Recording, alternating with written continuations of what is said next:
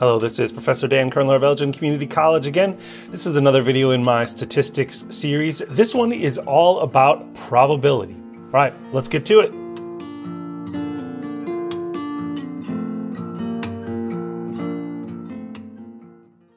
We're going to start this video just by talking about some vocabulary.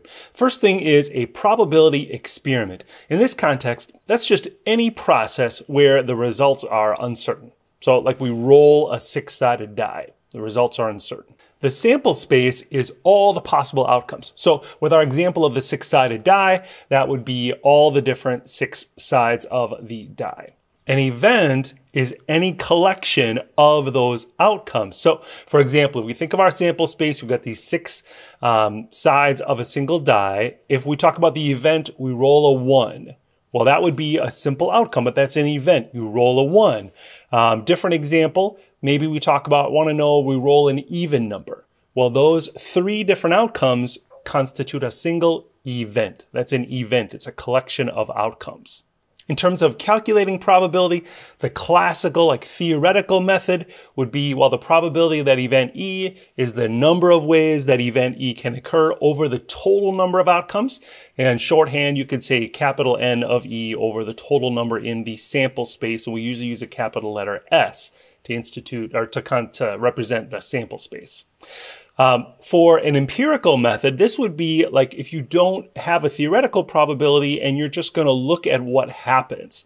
This would be if I had a die that I wasn't sure if it was fair. I could just roll it 1,000 times and then count all of those up. So here the probability is about the relative frequency of an event, or it's the frequency over the total number of trials. So you have classical probability, that's just in theory. If you know something about the deck of cards or a flip of a coin or the die, then you can find the probability that way. And then empirical probability would be just looking at data, looking at some kind of tests or trials that were done. We're going to have a variety of probability rules. The first one is the addition rule.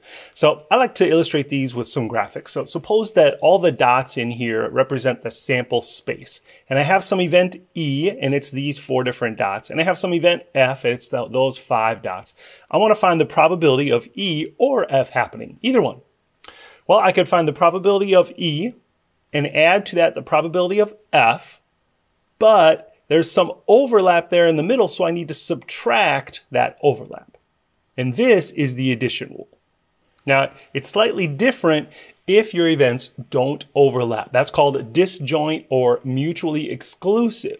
In that case, suppose we have an event E and event F, they don't overlap. So if I want to use the addition rule, the problem is there's no overlap. So the probability of E and F both happening is impossible.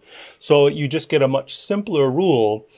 My recommendation is don't worry about 2 different rules. Just remember the one general rule, and then sometimes your probability of E and F will be 0. Okay, let's talk about a different context here and do an actual example. I'm going to use a deck of cards here. You might be familiar with this. Here's a standard deck of cards where there are 4 different suits.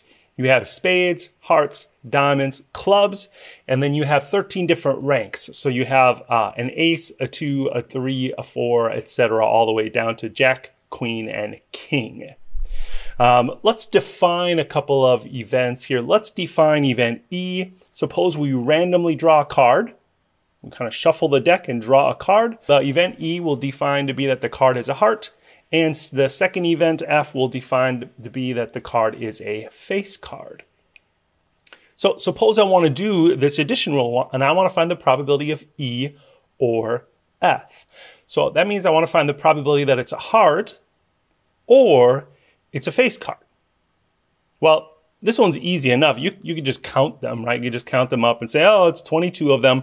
So 22 out of 52, that's about 0.423. So that's fine. I just want to use this as a practice to illustrate this addition rule. If you want to do the addition rule, it'd be the probability of E plus the probability of F minus the probability of both E and F. Well, let's think about what those would be. The probability of E, well, that's the 13 hearts. So that's 13 out of 52. The probability of F, that's all of the face cards. There are 12 of those. So that would be 12 out of 52. And then probability of E and F, those are the hearts and face cards. There's 3 of them, so we have to subtract 3 out of 52. And of course, we get the same thing. It's still 22 out of 52, 0.423, etc. The point isn't that this was a better way to do it, but just a way to illustrate this addition rule. And basically, when you're adding probabilities together, you have to remove the overlap because you might have counted the overlap twice. The next rule is the complement rule. The complement here, be careful, notice the spelling. It's not complement with an I, like, wow, your hair looks nice today. No, it's complement with an E. It's like complementary angles from geometry, where they kind of match up to give you the total of 90 degrees. Here, the complement and the original event make up the whole sample space. So if I have an event E, then the complement will denote that with E with a superscript of C. That's called the complement of E. That's everything else. There is a probability rule that goes with this. So if we take the probability of an event E and we add to that the probability of the complement, well, that's everything. So we should get 1. That is the complement rule. You add the probability of an event and the complement, you get 1. It doesn't seem particularly helpful when you first look at it, but we actually use this one a lot. It's really helpful when our probabilities get more complex. Let me give you an example. Suppose we have our cards again, and we're going to define an event, and we're going to try to look at the probability that we draw a card at random, and it's not a red jack. So you may already naturally be using the complement rule without even realizing it. Because the way we would do this using our traditional probability rules, we'd have to count them all up. So that means we have to count everything that's not a red jack. So we go, okay, well, that's those 2 left out. So then 1, 2, 3, 4. This is way too much work. Way too much work. Okay, so instead, why don't we look at the red jacks and say, well, there's 2 of those. And why don't I just subtract those from the total? And say, well, I'm going to use the complement rule and say it's 1 minus the probability of a jack. In fact, my notation is a little bit off. There should be probability of a red jack, right?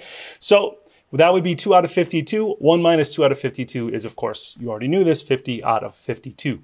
That's one of those where if your event is really complex, try looking at the complement. Maybe looking at everything else will be simpler. And that's when we use this typically. If we have a very complicated event, maybe the complement will be better to look at. The next type of probability we're going to investigate is when the probability of an event might depend on what happened in a different event.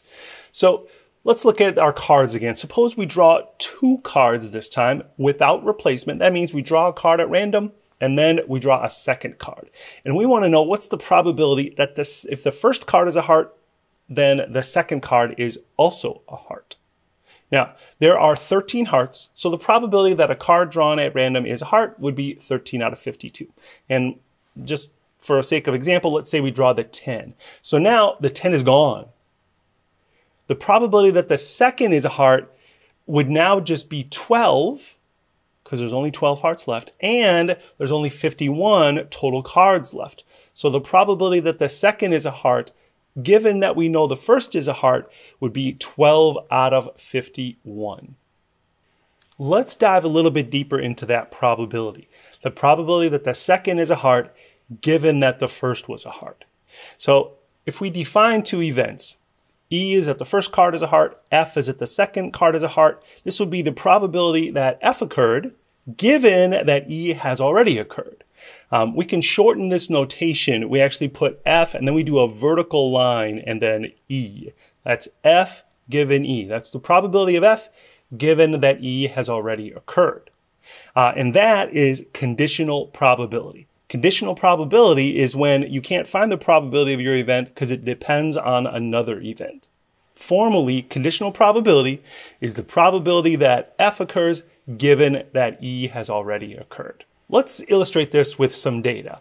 Here I have data from our immigrant database. We have children of immigrants, and there's a wide variety of variables in there, but one of them is the mother's education and then also the individual's health. So the child's health. Now the child may not be a child as in 6 years old.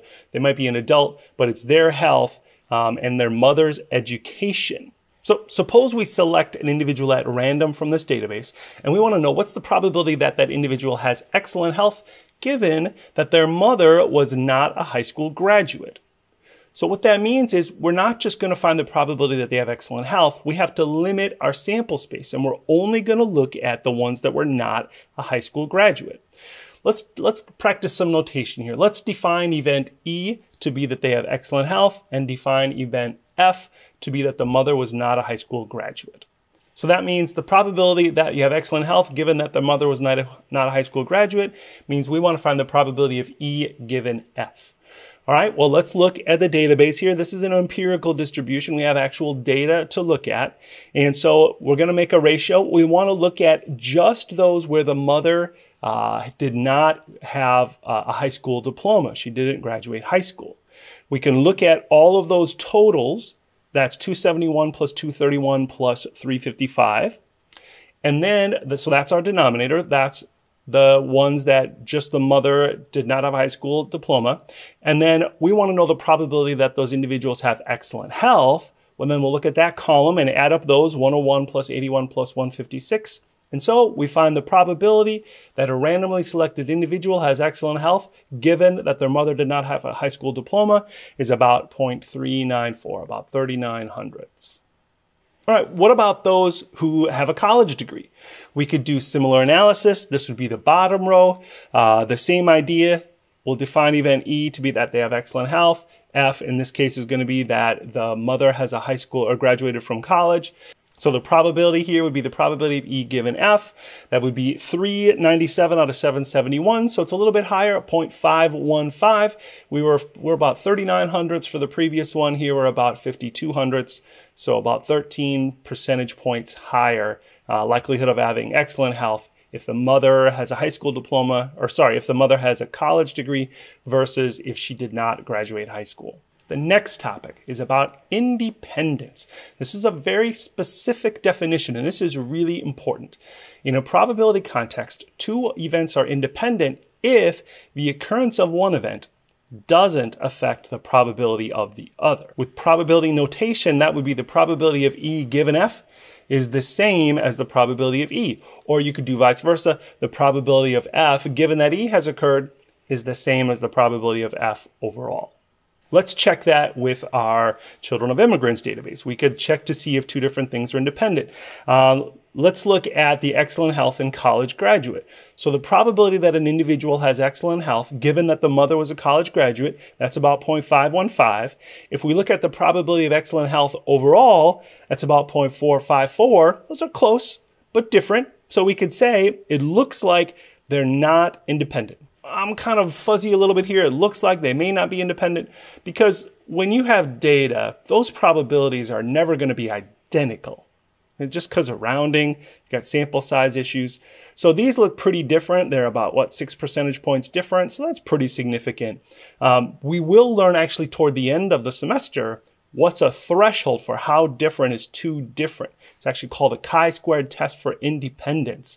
So we're going to learn that toward the end of the semester to know how different here is different enough.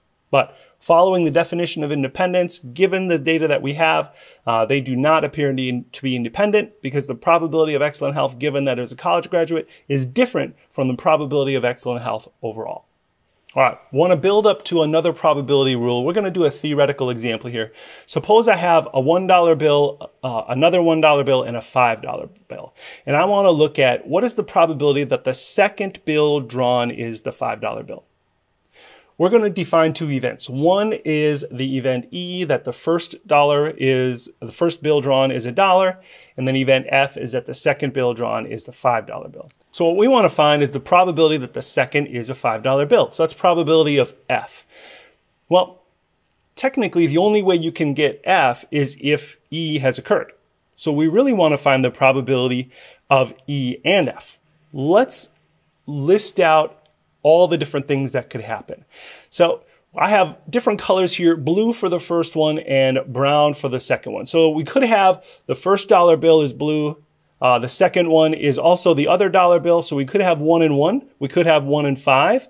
We could switch the order and The second dollar bill is drawn first, and then the first dollar bill. Still, it's the same two bills, but it's a different order. You could have the middle dollar bill and the 5. Then you could have 5 in the first one, and then 5 in the second one. We want the ones that have the $5 bill being drawn second. So that's these two. So it would be 2 out of 6 or 1/3. The probability that the $5 bill is drawn second is 1 out of 3. Okay. What we're going to do is we're going to try to develop a probability rule by investigating this and diving in a little bit deeper and kind of splitting this a little bit differently. So let's just look at those 6 outcomes. We have 4 of them have a $1 bill first. So 4 out of 6 have the $1 bill first.